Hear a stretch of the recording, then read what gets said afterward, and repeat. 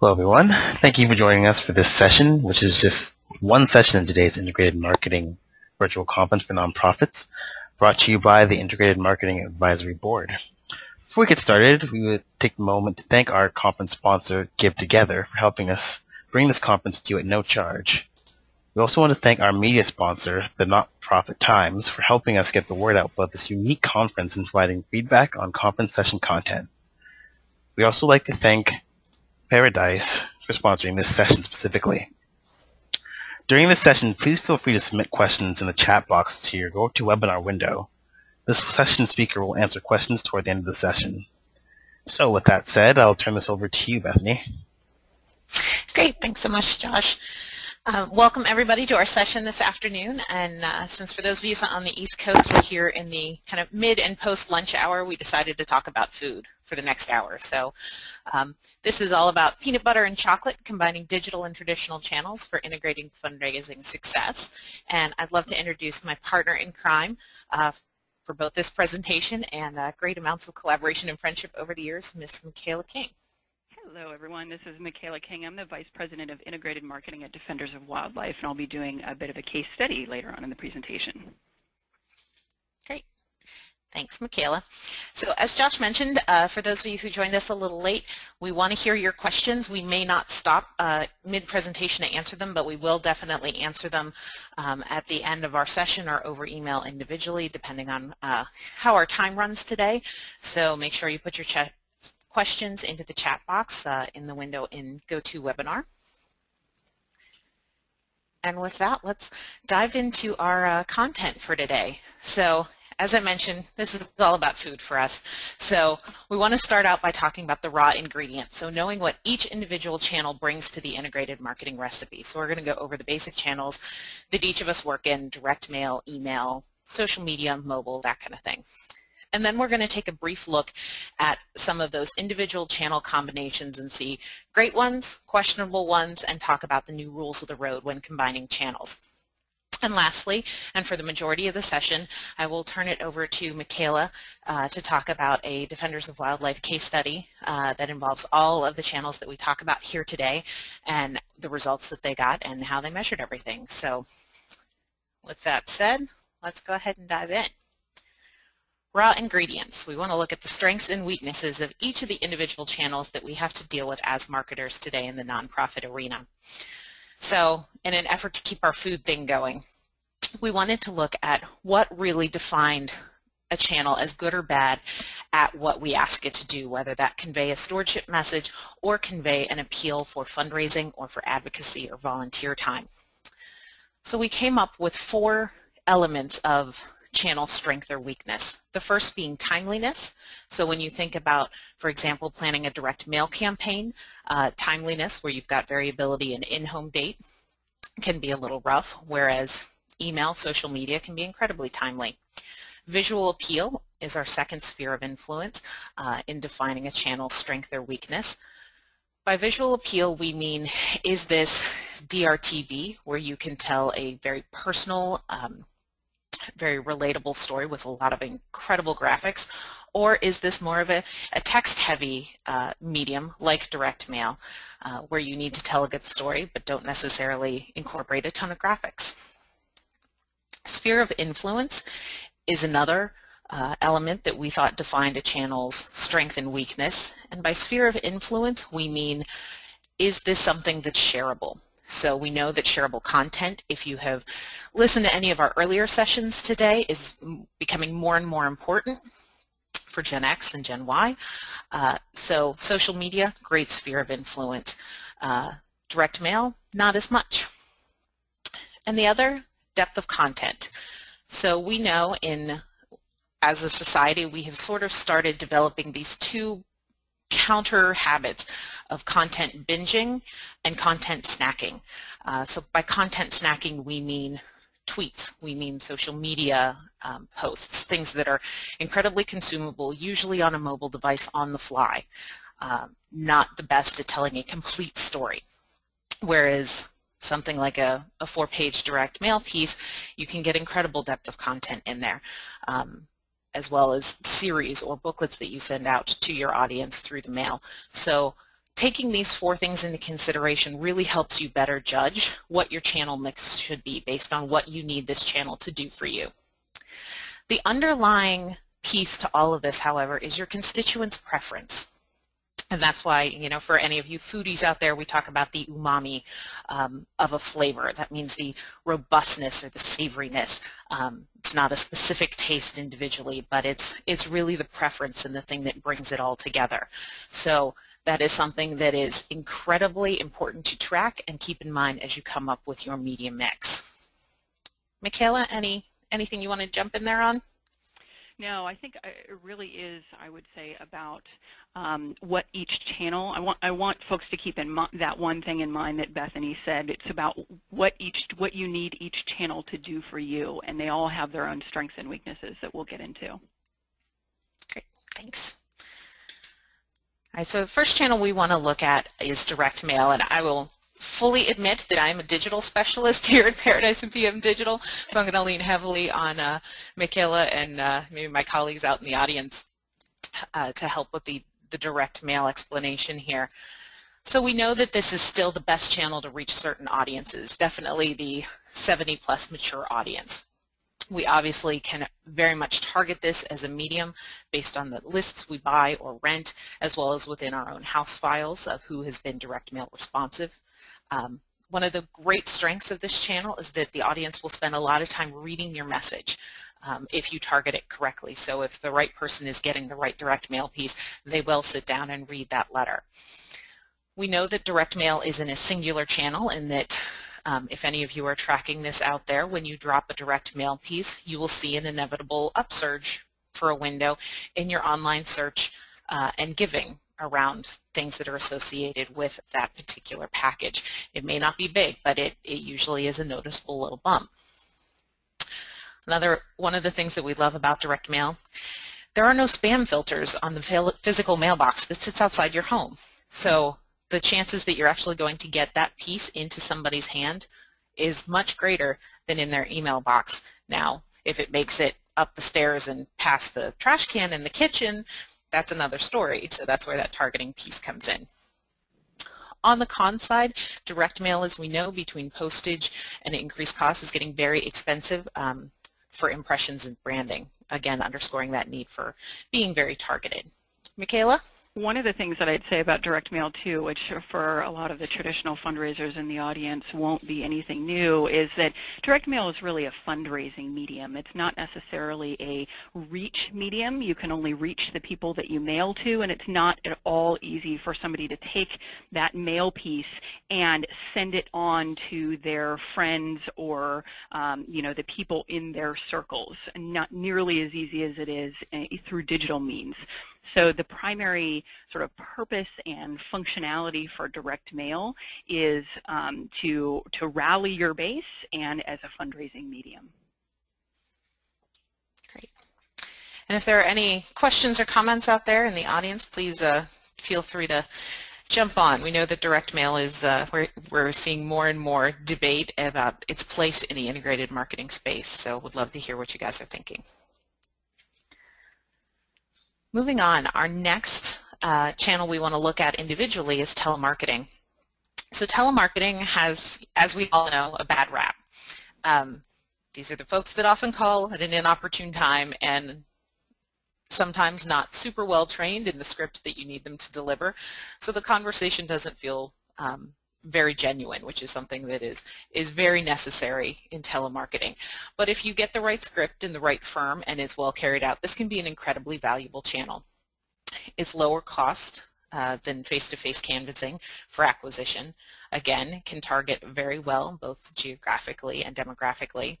I think one of the very interesting things about telemarketing is that it allows you to, I should say, quote unquote, personally follow up with your existing constituents. So if you are trying to upsell someone on a sustaining gift effort, or if someone has advocated for you and you want to ask them for a donation for that campaign, this is a great way to actually put a voice to that constituent and thank them for their existing involvement with your organization. Along that same line, one of the great things is that it's easy to tailor the conversation in real time based on someone's feedback, answer their questions as they come up. Again, really important to pick the right firm to do this type of telemarketing for you and to make sure that your scripts are seamless and incredibly well written. Mikaela? Yeah, I think this goes back to the statement that Bethany's already said twice, which is picking the right firm and really thinking of the callers, these telemarketing callers, as an extension of the staff that you have talking to your existing donors. I mean, think of, if you have the right telemarketing firm, if you have a really good relationship, if they're really well informed about your issues and they're really good on the phone and good at their job, this can really be something you use and employ as an extension of the staff that are already creating relationships through inbound calls to your donor services department about your issues. And so think of it in terms of the quality that you would want if somebody was talking to a staff member about your mission and your issues. And it can really be a very valuable medium. Great, thank you. Next, we want to look at DRTV. DRTV is definitely a channel that we have seen a resurgence in the last 2 years especially. And this is one of the best storytelling mediums that there is, so highly visual, and you can use first-person stories about your mission to really trigger that giving impulse. We've all seen ASPCA does a brilliant job with DRTV. This example here is from Paralyzed Veterans of America. So if you have a nonprofit that has stories that really can be put in a personal context and shown well graphically, this is definitely something to consider. On the negative side, definitely need to consider what the ROI is. This is not a cheap or inexpensive channel to get into. To do the great creative is costly, and that's why you often see almost 100% across the board membership or monthly or sustaining giving as the ask on DRTV, because that's really the only way that the ROI works out is through sustainer or member acquisition, where you've got that long-term income and likely a donor that you're going to keep around for 5 or 7 years to justify the cost of DRTV. Mikaela? Yeah, the other thing I'd say about DRTV is not only is a significant chunk of the expense of this type of a program in the creative, i.e. in creating the actual 30, 60, 90-second spots for your DRTV program, but the lead time for creating those spots is pretty long, and the planning that's required is pretty significant. And so DRTV is a great channel for a program that you have a really long lead time, or a campaign that you have a really long lead time in planning. It's not a great channel just because of that significant lead time for very rapid turnaround campaigns. So if you learn about a bill that's coming up next week in the Senate that your organization wants to fight, it's not a good channel for that, because there's no way you're going to be able to put together a video and launch it in time to fight that. So, but if you want to fund a new type of service that your organization does, or launch a new type of program or something like that that you have a very long lead time on, DRTV could be a really valuable channel for you in that respect. Great. So moving on to email. This is one of my personal favorite channels as a digital strategist. It is still largely a backbone of online fundraising for nonprofits, and I think it gets a bit of a bad rap in terms of you've got all of the email is dying, just like you had the direct mail is dying a couple of years ago. So don't diss on email as a channel individually. It's still a great opportunity to have highly visual and rich content. I think that the onus is really on our creative professionals and nonprofit to take email into the next age of making that wow message really sing in a mobile email environment. So you're talking much tighter copy, much shorter calls to action, and obviously graphically something that needs to be as beautiful on a desktop as it is on an iPhone. So my hat is off to our creative colleagues in the audience who are tackling this. On the downside, email, we all know inbox competition incredibly fierce, and made much worse by mobile reading. I just got an email today from a large event program, and not mobile optimized, couldn't read it at all. So it's one of those things that we are sort of conditioned to automatically delete. You know, we talked about direct mail, no spam filters, and things like that. So inbox, you're dealing both with spam filters as well as people are much more picky about what emails they will read and not read because of mobile nowadays. One of the things we love about email is that you can trigger in real time off of action or inaction. So you can always retarget if someone doesn't open or doesn't click through on a link.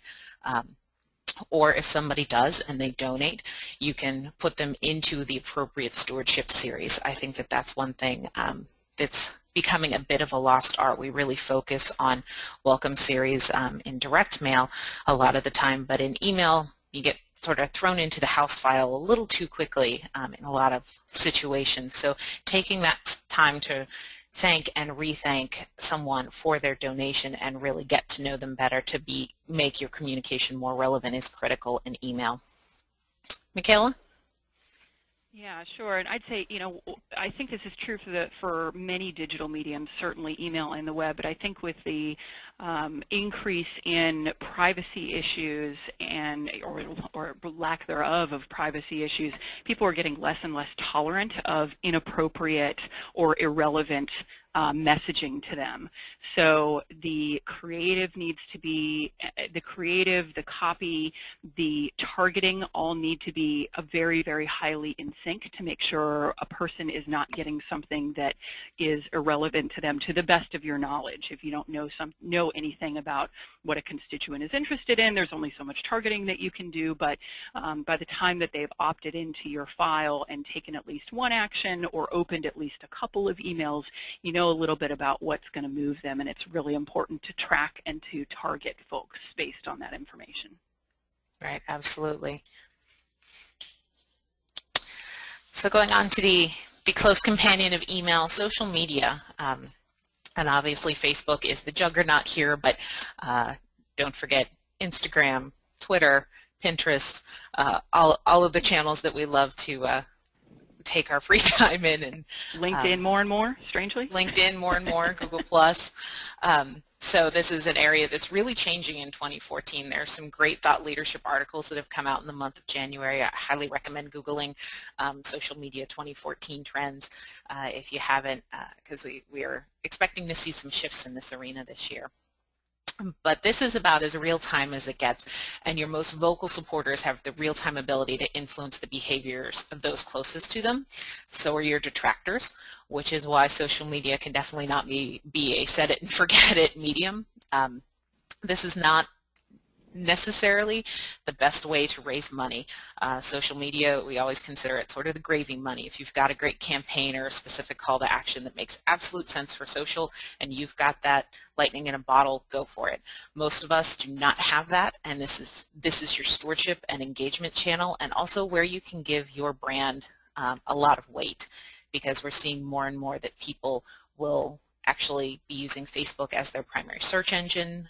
They're checking out your Facebook content and your user-generated content before they're checking out the content that you own. Social is playing a larger and larger role in search algorithms, so that voice of consumer is something you absolutely cannot ignore as it ties to fundraising. So other thing that we love to use social for is if you're struggling to come up with good campaign themes, there is nothing better than social listening. To see what the people who care about you most actually react to. And it never hurts to ask them. They will respond. So, Mikaela? I think that's really, the ask them statement is really the key for social media. Social, it's really important to remember, is a conversation medium. It's not a you talking at them medium. And I think a lot of folks from a philosophical standpoint, as well as probably more importantly from a staffing support or a support structure perspective, have a hard time with the idea that social really needs to be a conversational medium. So you're talking with your constituents. Very often they're initiating the conversation, and it's really important that it needs to be a two-way conversation. Just posting stuff on social media is not going to hack it.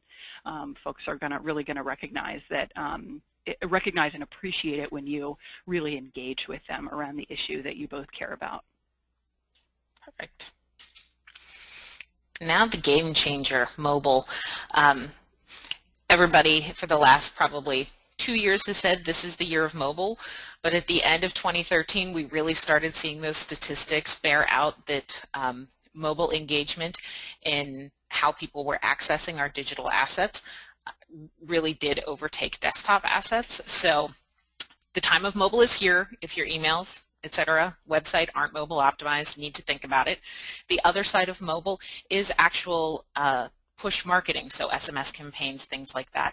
Mobile is as timely and as clean of a destination as you can get. You're not going into an inbox or a mailbox that's overstuffed. It is very difficult to ignore text messages. They're interactive, they're trackable, but they also need to be incredibly short and very spot on. So doing a good SMS campaign is really dependent on what kind of content you have and what asks you have, really applicable around advocacy. So Mikaela, how do you guys use mobile? Sure. So, you know, mobile has grown to encompass two different sort of things.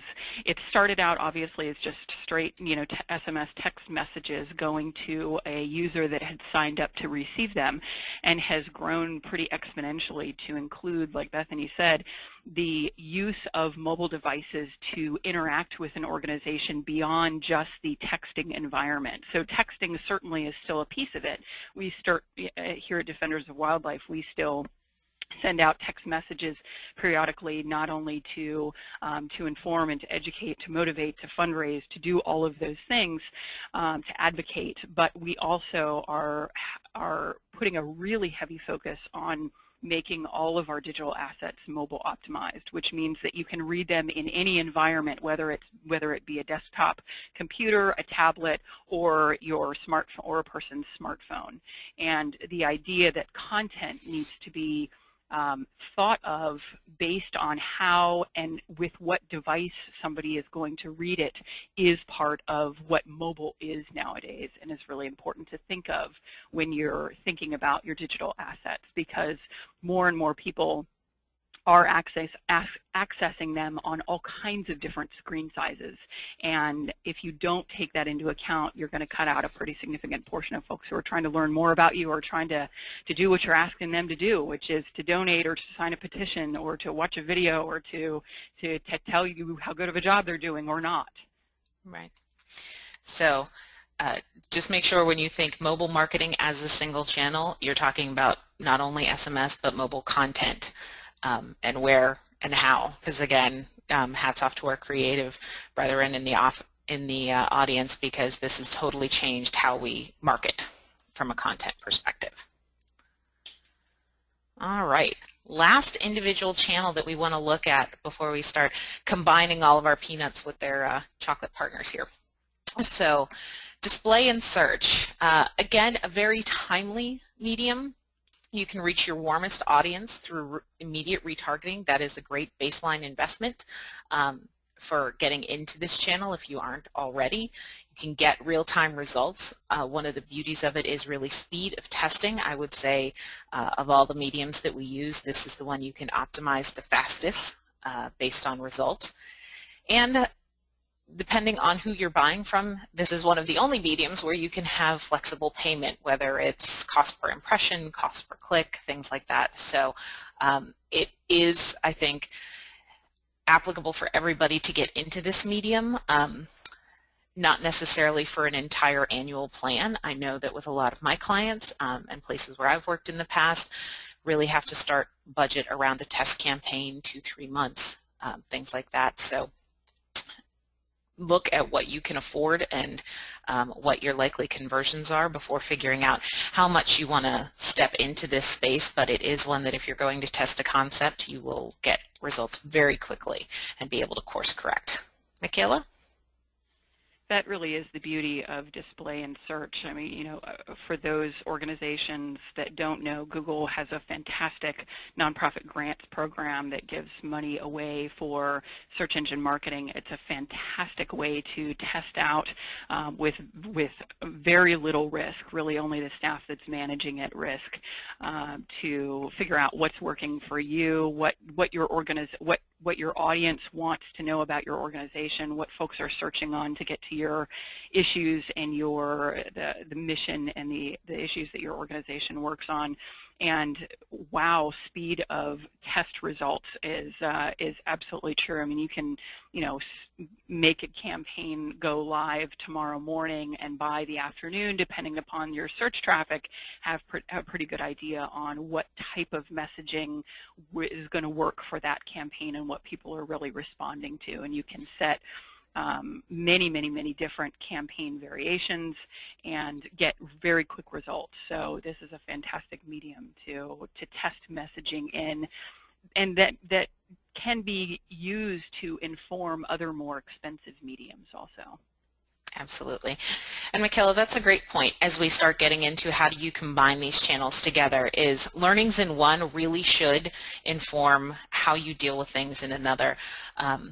One of our buzzwords for 2014 as marketers that we're hearing more and more of is omni-channel. So it's not multi-channel anymore, it's not integrated anymore. We're starting to hear of omni-channel, which means behavior in one channel should affect a constituent's experience in the other, and that very much plays to how your creative does and how you carry it through for an individual constituent's experience. So just something to keep in the back of your mind as we look at how to combine these channels together.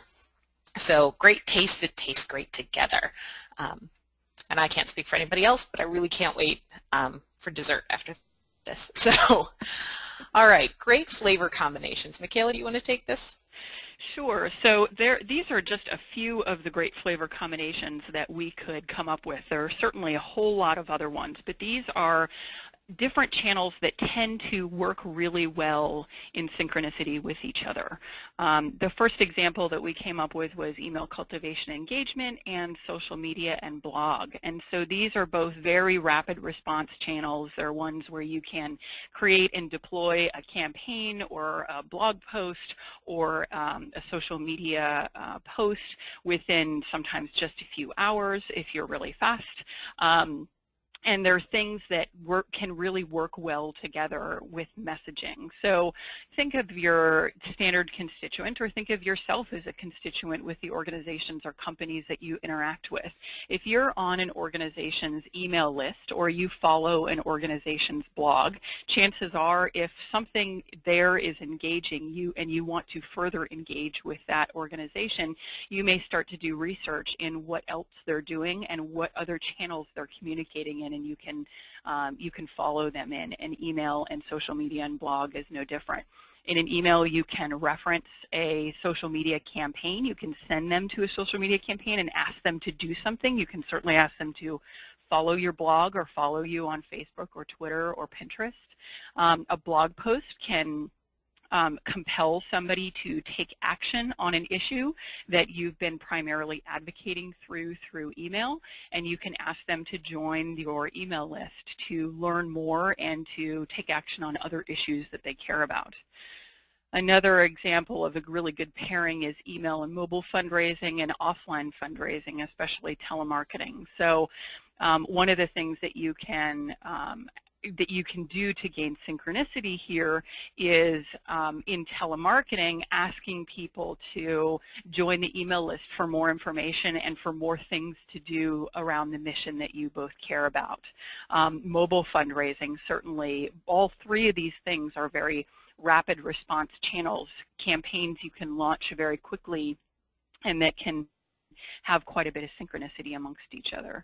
Another good example is print media and email. One of the things Defenders does as a campaign technique fairly frequently is if we want to influence legislators or influence state policy or something like that, or make constituents in an area aware of an environmental or wildlife issue, we'll very often think of placing an ad in a prominent newspaper locally. And if we don't have the money to do that, we can reach out to our email audience and launch a campaign to raise the money to place an ad in a local paper, especially if you're targeting the email to the local area where the print ad is going to be placed. It can be a really interesting, fun, effective campaign that you can launch to for a local population on a local issue or even nationally. Important though in email, really important I would say in any of these channels, but especially in the digital medium, is to follow up on the results of campaigns. So we always, whenever we do a campaign like that, go back and say, here's a screenshot or a snapshot of the ad that you with your donation helped place. We hope you saw it in the paper, or send a message out just before the ad is placed or just before the ad is launched, telling them to take a look at the ad in that local paper. Some questionable flavor combinations. We had some fun coming up with these. I don't know if you can see these pictures, but it's macadamia nuts with Spam, bubblegum cocktail weenies, and Mountain Dew and Dorito cupcakes. I can probably think of actually a few friends who might actually enjoy that one.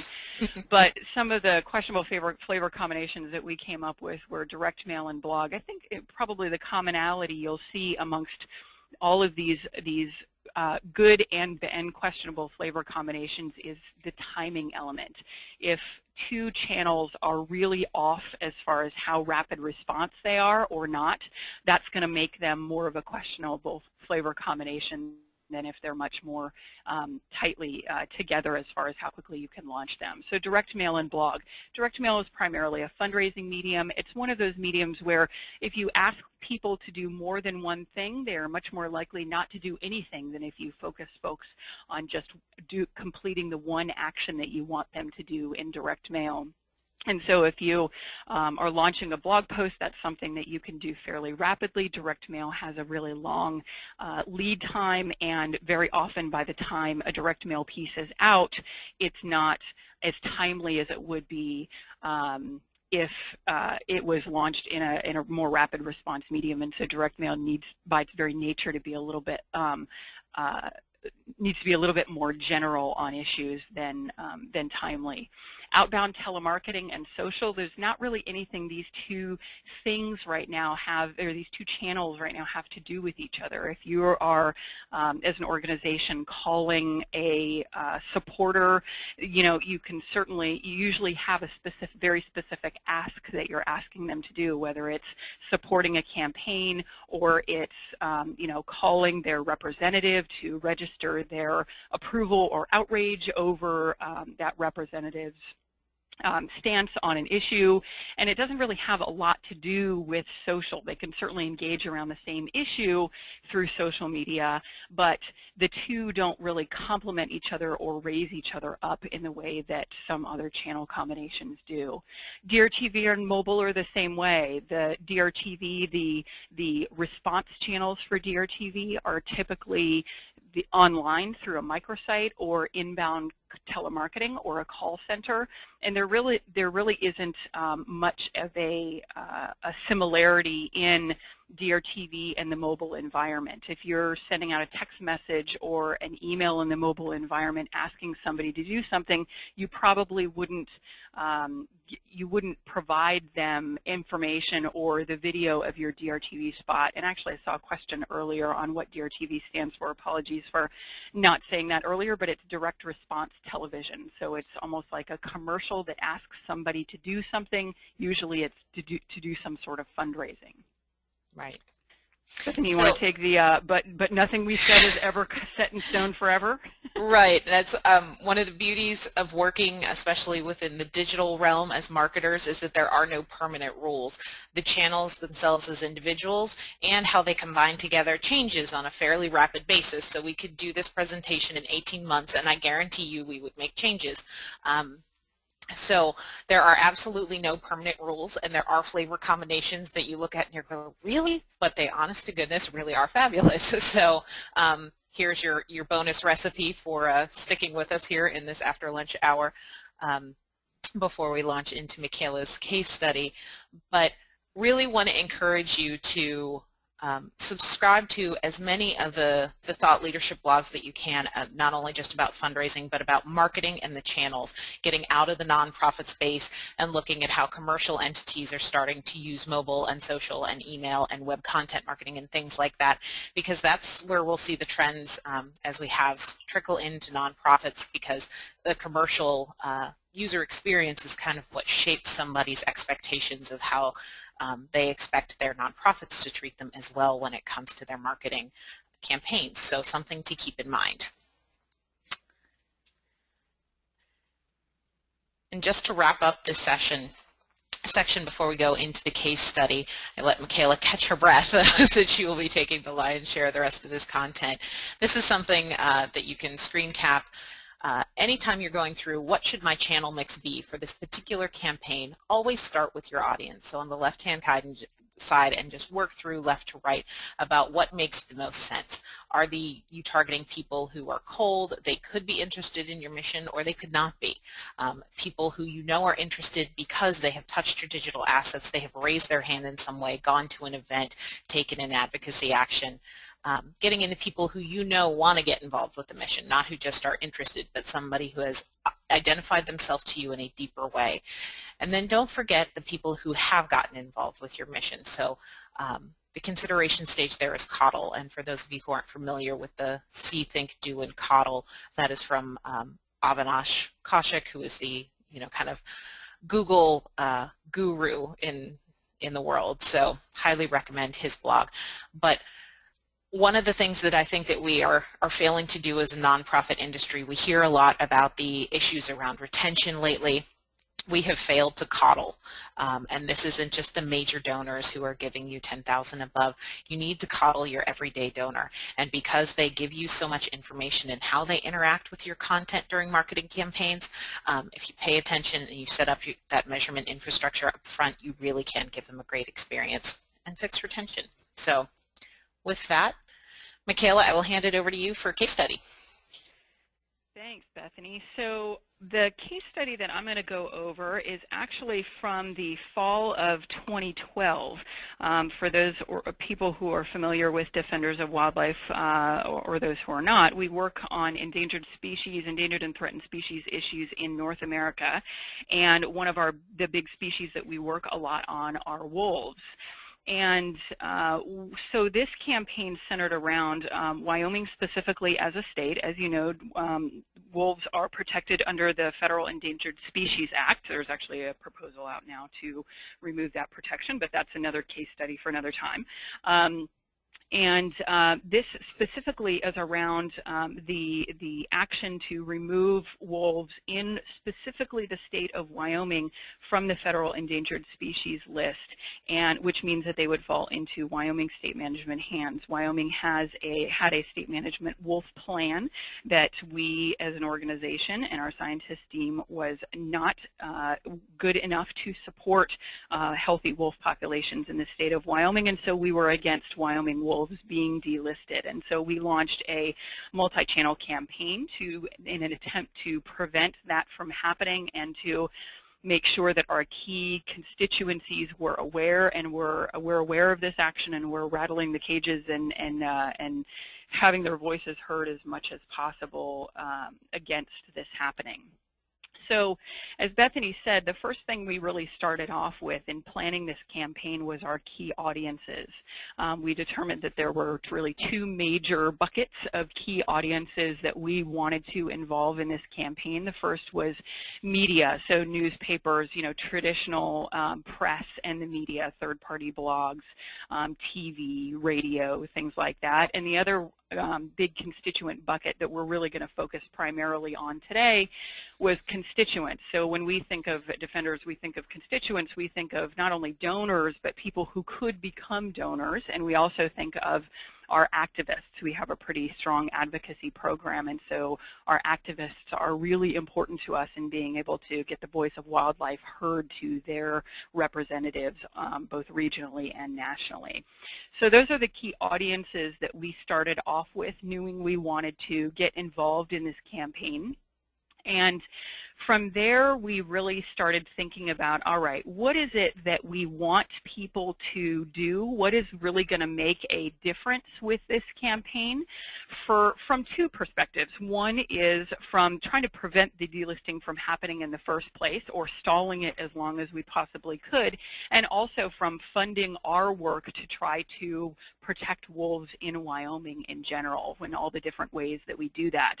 And so what we did in order to start planning this campaign after we had our audiences were taking a look at what channels we had at our disposal, what channels made sense to work into at various stages of the campaign. And our big channels are listed out here on this slide. They're the gears that really make our campaign engine work. So obviously our website, and listed here under each of the channels are sort of what we saw in this campaign that these channels were going to be used for primarily. So website was really education and amplification of the message of Wyoming wolf delisting is bad.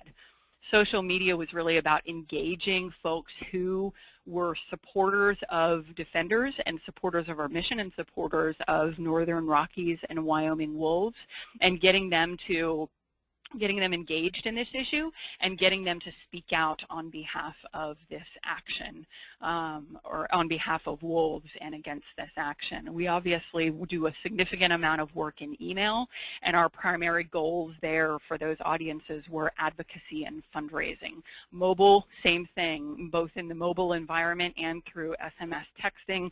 Advocacy and fundraising were the big goals with that channel. Our blog was issue awareness. It was an opportunity for us to go much more in depth into the specifics of issues and milestones during the campaign than we could in any other channel. Folks stay on a blog and interact with blog content a whole lot longer than they do in just about any other channel, so we can get a little bit more detailed there than we could any other place. And then in the mail and phones, the primary driver there, the primary goal with direct mail and telemarketing was fundraising and, of course, issue awareness. We can't fundraise without folks knowing what the problem is, what the crisis is, and how we're going to try to solve it. So that was the sort of the pieces that went into the campaign. If we take a look at campaign milestones and how we sort of laid the campaign out across the months that we had to run it, we had a heads up, and this is, this is one of the keys to any campaign, is how much heads up do you have about a development happening, or how much of it does it catch you by surprise? And we have campaigns that or issue developments that are all points along that spectrum.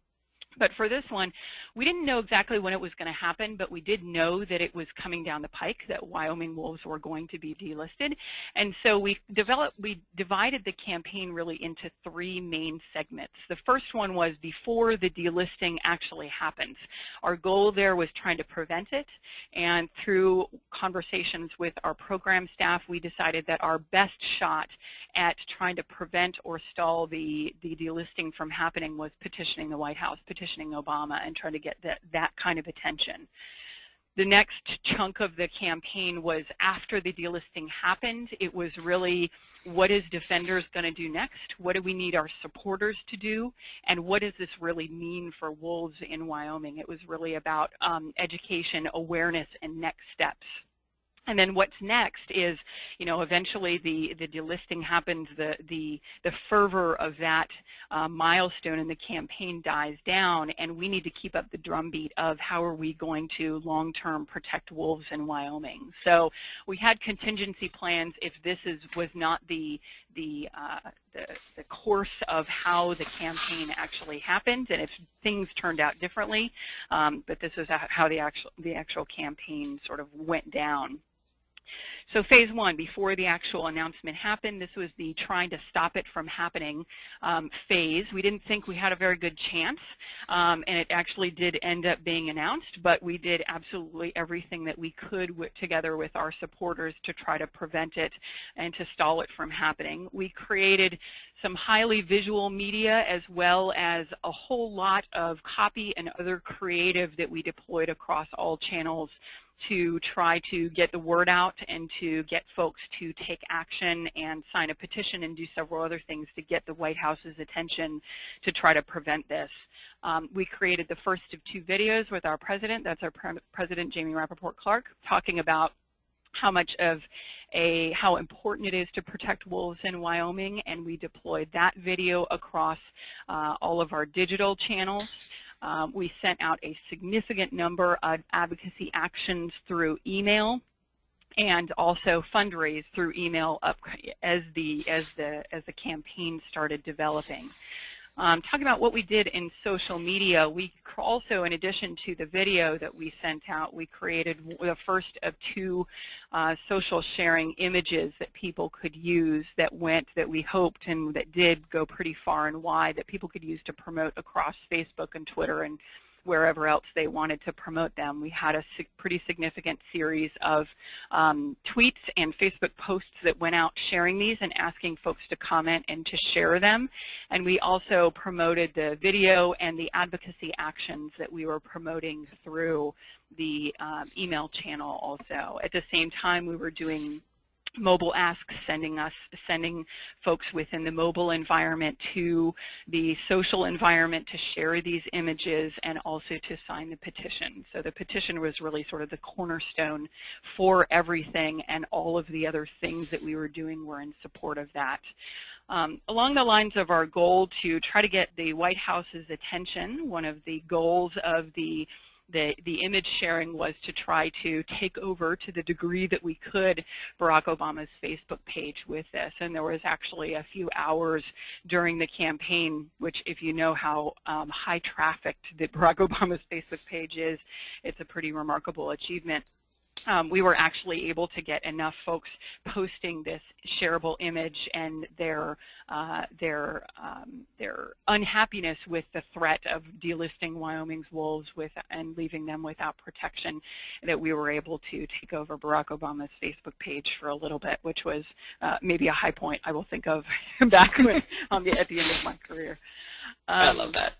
If we go on and start talking about phase 2, what we had hoped wouldn't happen did happen. We didn't think we thought that was the most likely the case, is that the White House would decide to move forward anyway, which is what they did with Wyoming delisting. And on August 31st of 2012, they actually announced that Wyoming's wolves were being delisted, and the next day that wolf hunts would be starting throughout the state, which of course we and our supporters were very strongly opposed to. We knew that this day was very likely going to happen, although the exact date we didn't know.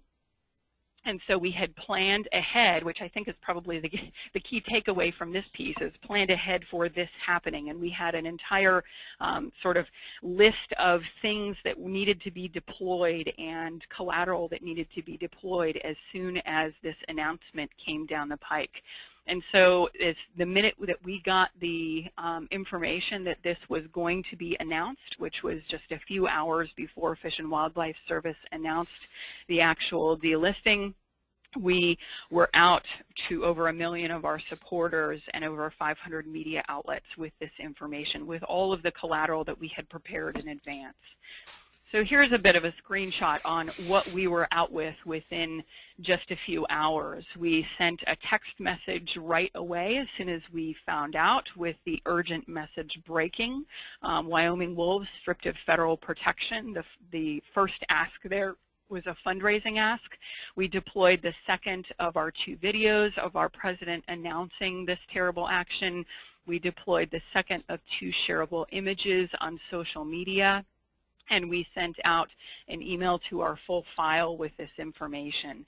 And so immediately we're out with all of this information. We're up on the phones also with this information, and it's all tying back to the announcement of this happening and the fundraising ask, which was our first ask as soon as this announcement hit, that we were out with to announce it to our constituents.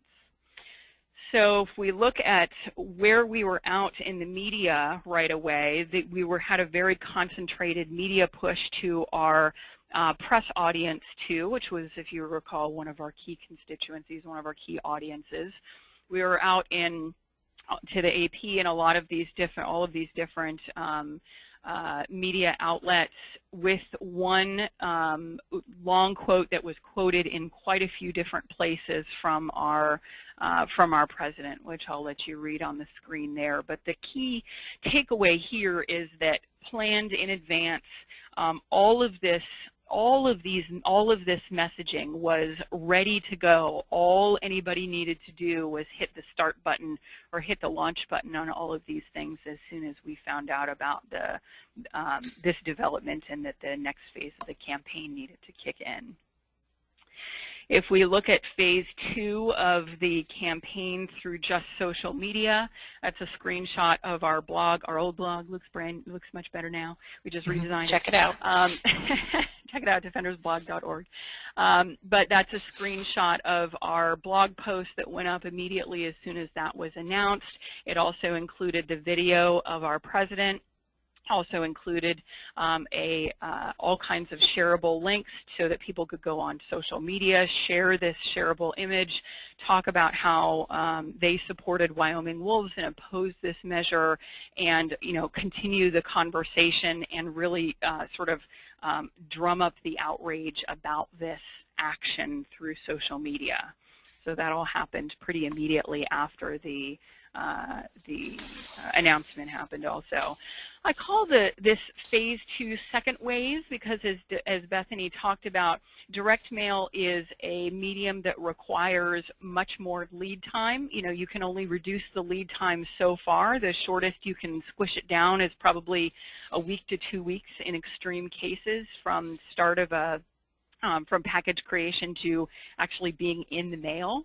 And then, mail delivery can sometimes be a little bit erratic too, but we were ready to go with what we thought would happen when the actual delisting was announced, with placement in 2 of the next available direct mail pieces that we were out with. So our renewal number 1 goes out in September, actually very end of August, and so we had held that a little bit and had a very, very last-minute insert that the mail shop was waiting on a go, no-go to insert into that package as soon as we got the word. And so on August 31st, we got the word. They inserted this last-minute urgent alert, the yellow insert you see there, that talked about the Wyoming wolves being delisted. So that was all ready to go, printed. We did it very cheaply so that it wasn't too much of a hit if we didn't end up using it, and we're in the mail within just a day or two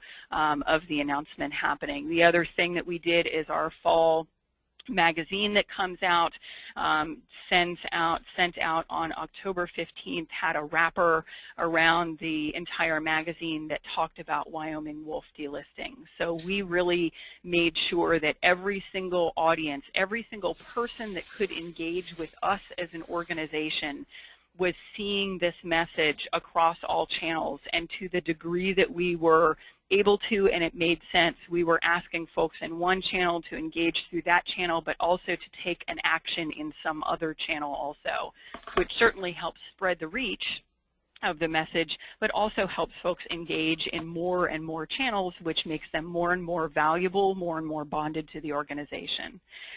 So all in all in the campaign, what did we actually do here? So we reached, within just a few days of the announcement, over 1 million supporters, including 350,000 traditional donors, i.e. mail and telemarketing donors, that support Defenders in one way or another, and over 500 news outlets through all channels. We sent a whole lot of emails on this issue over the course of the entire campaign that took people to advocacy petition forms and asked people to share their support and outrage through social media. We reached almost 900,000 folks on social media using shareable images, rich media including video, cross-promoting social media sharing asks with petitions asks. We engaged with and communicated with, kept up to date on a regular basis, over 37,000 mobile supporters throughout the course of the campaign, sending them to social media and to our blog and to the petition and asking them to support us with financial gifts. We generated over 1,100 personal comments to the state of Wyoming and to President Obama through petitions and through Facebook page postings. And we generated over 82,000 petition signatures just in the course of this campaign, which was probably about 5.5 weeks in duration. And more than 16,000 donors gave us over $300,000 to help to further protect Wyoming wolves. What's next for Wyoming wolves? We're currently engaged in a lawsuit, which we filed almost immediately after the Wyoming wolf delisting was announced, and a lot of the revenue that we raised for the campaign is going towards fighting that and our other work to protect wolves in the Northern Rockies. Great.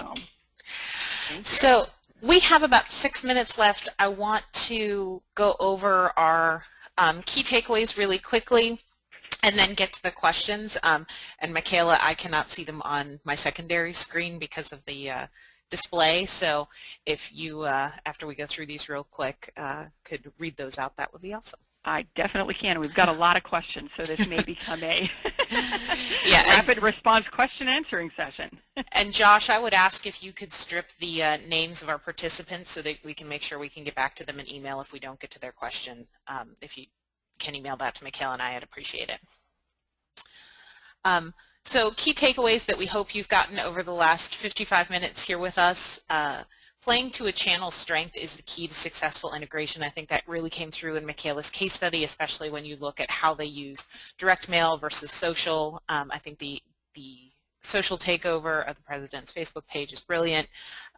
Mobile, absolutely the most timely channel. So really think about what you need a channel to do for you before you pick it as part of your media mix.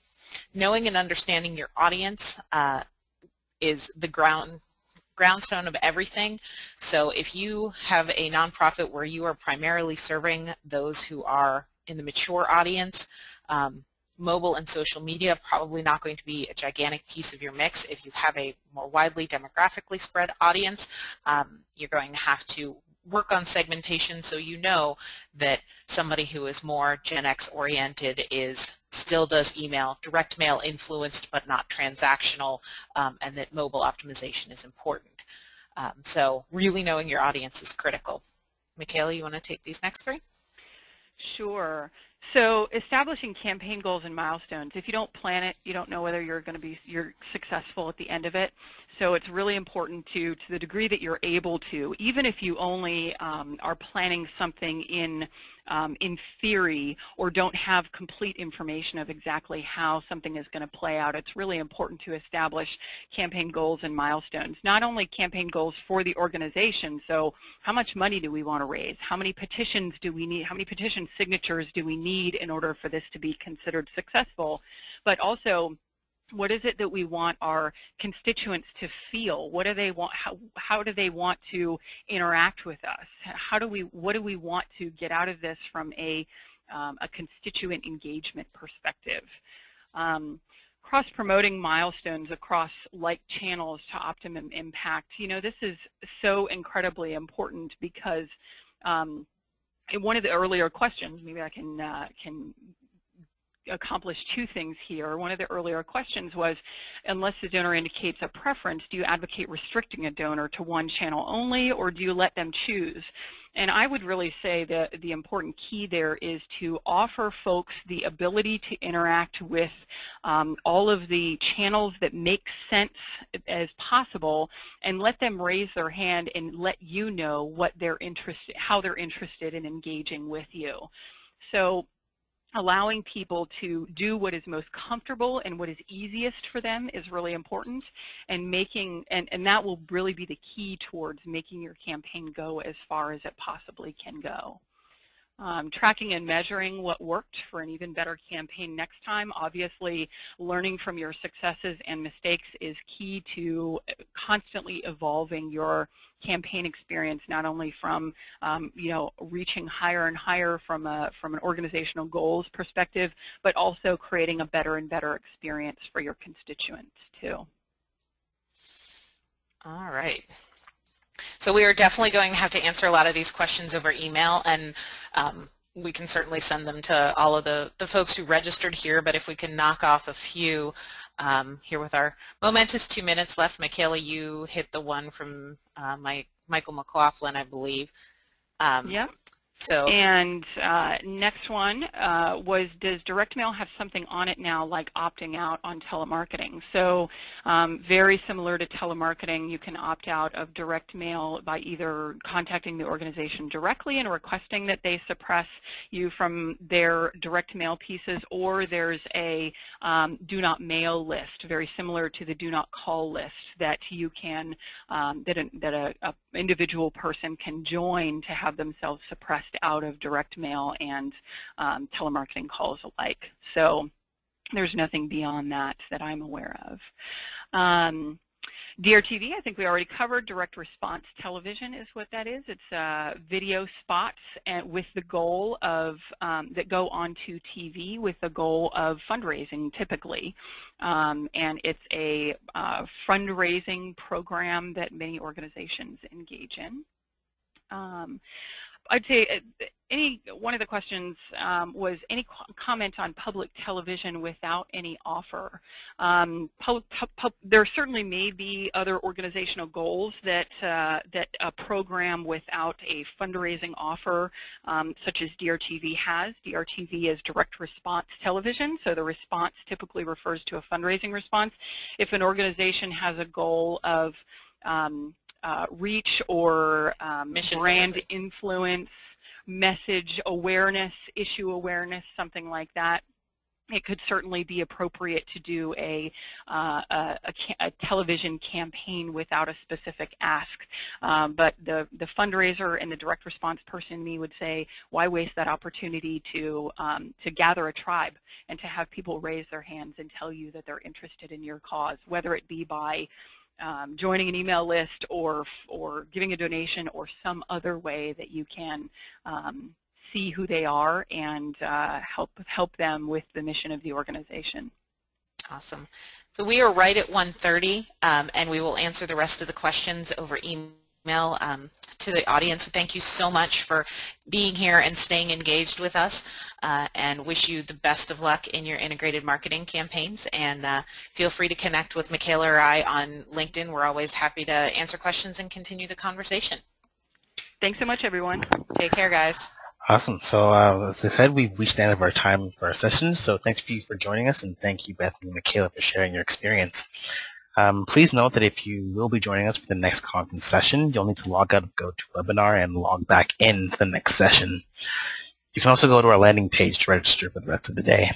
So thank you, guys, and you can tune in to the next session.